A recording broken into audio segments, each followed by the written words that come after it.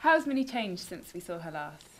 I think over the summer since the last series, Minnie has kind of, towards the beginning of series 6, we see her and she's definitely better in her skin. I think she's kind of found herself more, but then obviously throughout the series she's kind of thrown massive dilemmas that she's never had to kind of deal with before that are massive and so scary.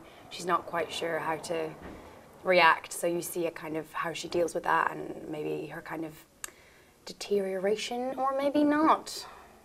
All in good time. What sort of things will she be facing this year? I think there's a lot plays on forbidden relationships in this year, so I think there's definitely sort of interactions with that, a lot of plays on that, and then I think a lot about her family relationships, about how they affect her, and you kind of see the effect, for instance, her dad has on her, which is something you haven't seen before with Minnie. That's never been sort of touched upon. So I think that's you kind of get a sense of how she got to become, I guess, an insecure, kind of hardened teenager, and you kind of see her desperate attempts to kind of get close with her father, and you see how that relationship plays out. So we'll see more of her insecurities. Well, I think you definitely see a different side to Minnie, because it's not. I think the stuff that she really deals with this year is kind of like, it strips her down, and it's stuff that I don't think if any teenager is faced with. I think it's a real kind of moment of realization and reflection on, I don't know, it's like bringing it all down to the core of what should I do. Were you surprised by all the fans pulling for Minnie and Frankie to get together?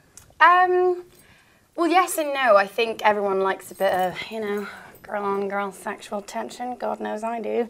I think, I don't know, I think it makes sense, because there's obviously, there's tension there, and I think girls go through massive phases like that, because it's kind of searching for yourself within someone else, and searching is it attraction? Is it sexual attraction? Is it more of a kind of admiration?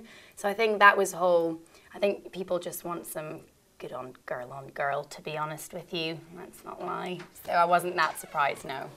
Has there anything that you've been nervous about? Oh yeah, definitely, massively. I can't give obviously too much away, but there's going to be massive changes, especially to Minnie's character, that are going to affect all of who she is and what she represents and who she thought she was and who she's going to be. So I think it's that development, and being handed a piece of paper that says this is what's going to happen to you. It's so because Minnie and you're the person, everyone's character becomes so close. You're so intimate with your character because you've kind of helped create them, along with the writers and the directors. So I think when you find something that's going to happen to your character, you take it really to heart. So yeah, I'm very nervous. I hope I do her justice. How do you think fans will respond to this series? Well, I can only hope they like it. I can only hope they like it. I can only hope I deliver a good enough performance for those fans.